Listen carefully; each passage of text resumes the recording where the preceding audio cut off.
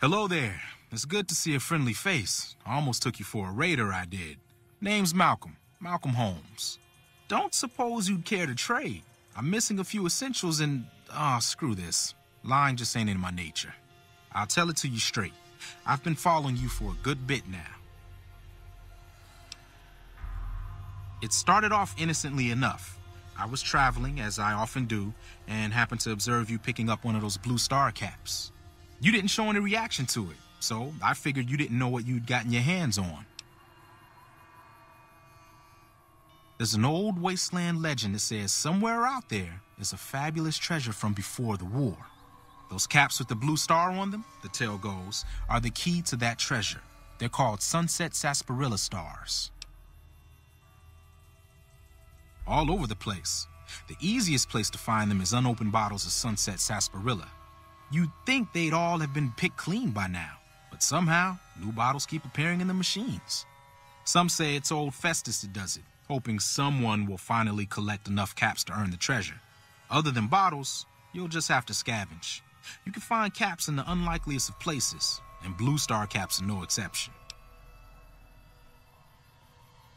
It's said that the treasure is guarded by a man named Festus, and he's the one who asked for the Blue Star caps. It's also said he's been around since the war, standing a lonely vigil, waiting for someone to come and take the treasure off his hands. That'll make him pretty damn old, but I've met a few people in my travels who claim they actually met him, and they weren't the lying type either.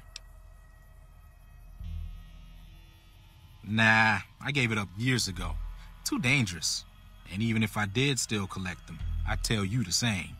There's people out there so mad with the idea of treasure that they'll attack strangers just on the suspicion that they have some of those caps. No one knows. Money, weapons, water.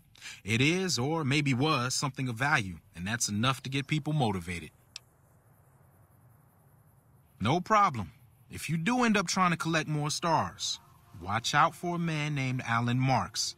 He's killed several people for their stars already.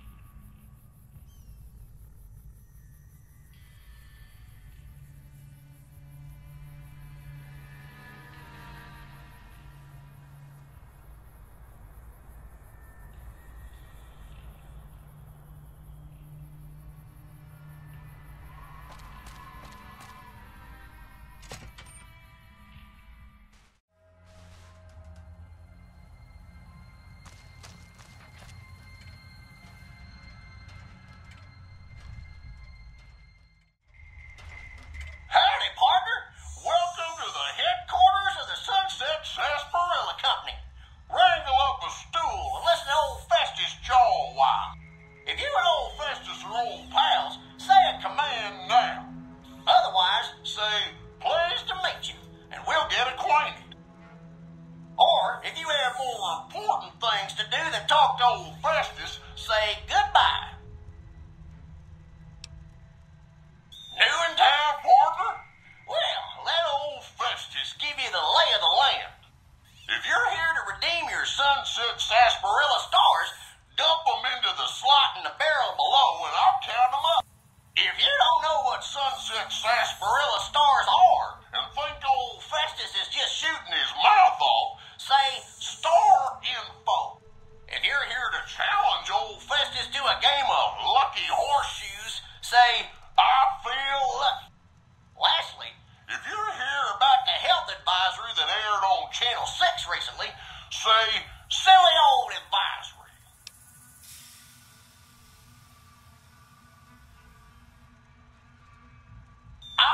New to the hunt, are you? Well, listen carefully, as old Festus don't like to repeat himself. Select Sunset Sarsaparilla bottles will have special caps with blue stars on them. These caps are known as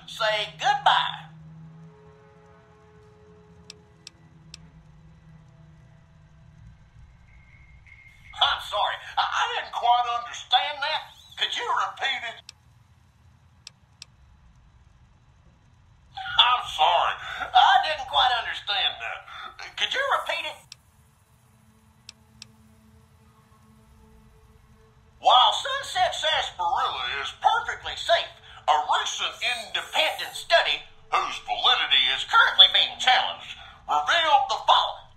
Excessive ingestion of sarsaparilla can lead to deleterious effects, including, but not limited to, kidney damage, nausea, digital numbness, anxiety, loss of visual acuity, dizziness, occasional nosebleeds, joint inflammation, tooth decay, sore throat, bronchitis, organ rupture, and halitosis. Note that you'd have to drink a heap of Sunset sarsaparilla to match the quantities used in the study. How much, you ask? A lot. A whole hell of a lot.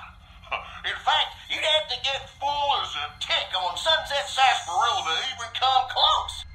Anyway, thanks for stopping by, partner, and keep drinking Sunset sarsaparilla.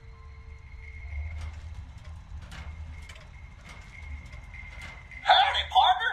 Welcome to the headquarters of the Sunset Sarsaparilla Company. Wrangle up a stool and listen to old Festus jaw a while.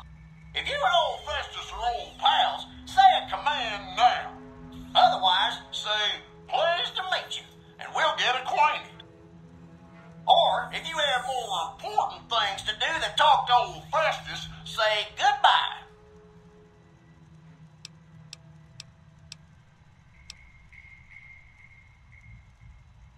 If this is your first rodeo with the old horseshoes, say, how do I play?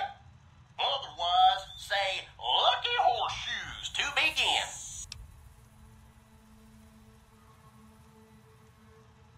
Lucky horseshoes is played with cards numbered 2 through 10 and aces, which have a value of 1. You and old Festus will take turns drawing cards. Each time we draw a card, we add it to our total, trying to hit the magic number of 21. If either of us draws a card that brings our total up to the same number as the other, it pushes the other player's total up 1. When this happens, it's called Lucky Horseshoes. Old Festus thought of the name himself, I'll have you know. When one of us is closer to 21 and the other can't get any closer, either by going over or because he or she held, the closer player wins. Old Festus likes the game because there are no ties in Lucky Horseshoes. If someone's sitting pretty on 21, Lady Luck can still bump them off. But enough jawing. By now, you're as eager as I am to get tossing.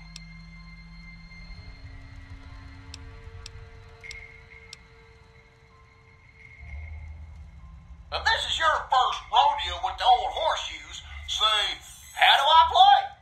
Otherwise, say, lucky horseshoes to begin.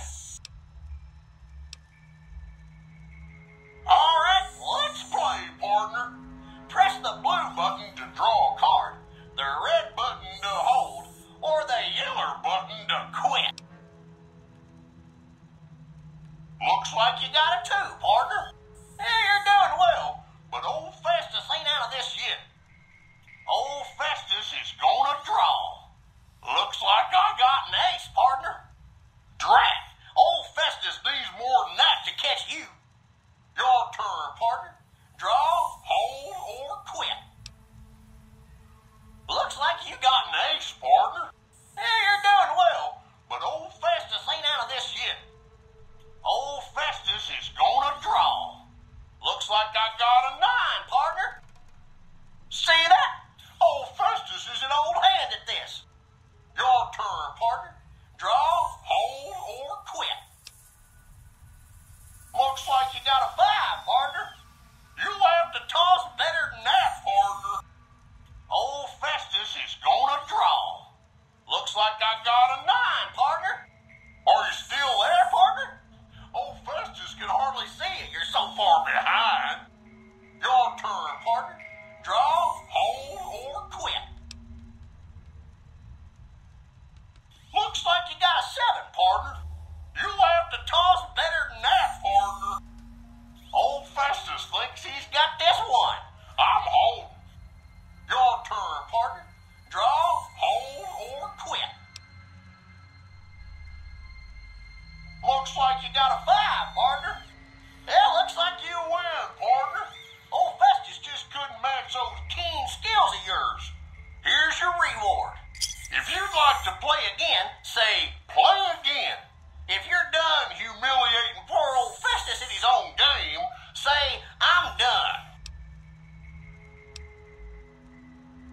That's too bad.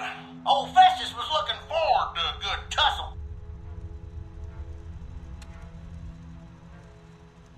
Howdy, partner. Welcome to the headquarters of the Sunset Sarsaparilla Company.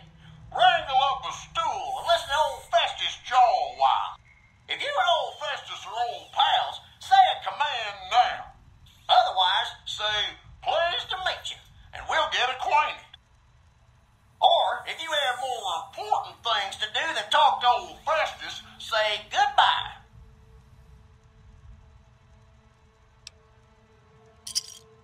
Woohoo! You did it, partner. Bullet for you. Old Festus knew you could do it. I suppose you'll be wanting that prize now. Well then, hold on to your hat, 'cause it's a doozy. Not many people have heard the true story behind Sunset Sarsaparilla. Well, it's a right honor. And now, without further ado, your prize, the Legend of the Star. Long ago, people didn't have a heap of choices when it came to soft drinks. It was either water or Nuka-Cola. Now, the threat of legal action forces me to say that Nuka-Cola is a swell beverage, but sometimes people just wanted something different, you know?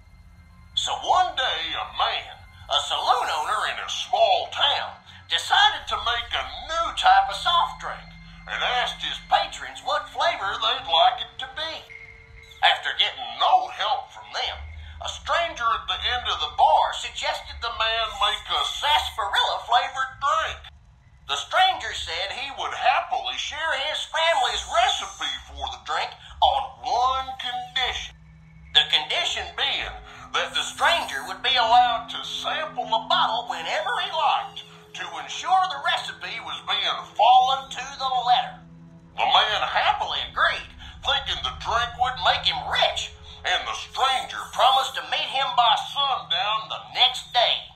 The next morning, the sheriff stopped by and reported that the stranger's body was found on the side of the town road. He'd been killed by bandits. The man, cursing his luck, closed the saloon early that day, just as the sun began to set. But after he'd locked the doors, he turned around to find an unfamiliar bottle on the bar with a note beneath it. The note was sealed with blue wax in the shape of a star. Opening it, the man found it contained a recipe for a sarsaparilla-flavored drink. Sampling the bottle's contents and finding it singularly delicious, the man gave silent thanks to his mysterious benefactor, wherever he was. Being an honorable man, the saloon owner paid for the stranger's funeral, thinking it was the least he could do to repay him. The saloon owner went on to become rich selling the new drink, and to